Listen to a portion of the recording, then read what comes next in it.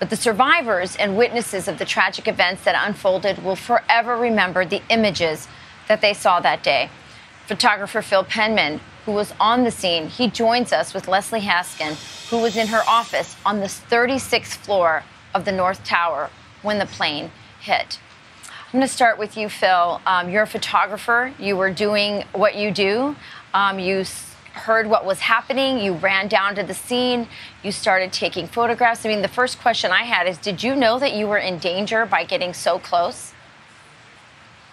Morning. To be honest, you're pretty much very unaware that you become like you're taken to another place. And you kind of, there's that moment where you're photographing people and you really don't know if you can go through with it because you're seeing people at their weakest hour. But it was, you know, when it was all going down, it was very surreal. You know, I was looking up at the building, photographing the flames coming out, and all of a sudden the building just, you hear this rumble and it's coming down, and you're looking for the viewfinder, and you're just seeing the shards of the building getting closer and closer, and you're totally, you know, you're completely unaware until you see that it's coming closer and closer to you. I was about a city block, and for me, like, firemen ran past me and they were just like, run, run, run. And I ran into a music store that was right behind me. And it was there that you ended up, meeting someone, correct? That was you had this close relationship with that person since then. Tell us about that. Yeah. A lot of the people that I photographed that day, like, I've since reached out to. You know, there's a friend of mine, Joanne Capistro, who I photographed on that day, and we reunited after connecting through the September, the 9/11 Museum. And I actually photographed her wedding about 17 years later, which was nice. And then I was with her at the weekend, and there's a lot of the people that I've photographed that day I've since met with, or, you know, I've stayed over at their house, you know, had dinner with them. You know, it's been, if I was to say anything nice that came out of this, it was the connection that I made with the people that I photographed that day. Absolutely amazing. You were with her probably definitely on her worst day and on her best day. Leslie, you were on the 36th floor in that North Tower. You lost 22 friends that day.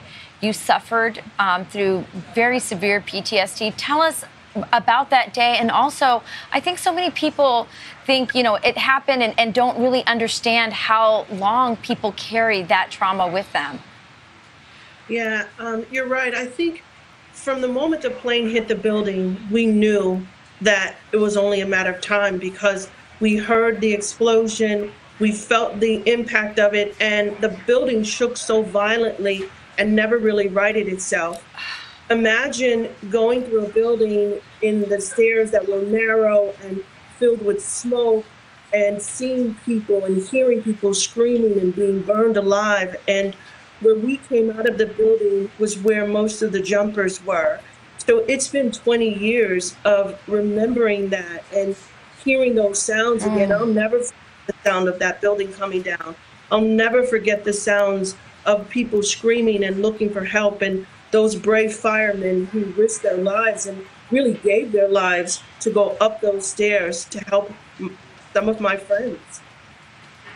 Yeah, it's just, as you describe it, I just can't even imagine. You say that what got you out of this was God. Tell us. Absolutely. It was after 9/11, and my son talked to me about something that he'd heard in school. He went to a Christian school at the time, and he was talking to me about a scripture that he learned in school. And for some reason, it resonated with me.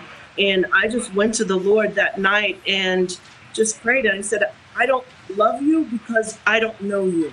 But if you really are the God that my mother said you were, if you really are the God that my father preached about, then I'm going to need you to be bigger than this event for me.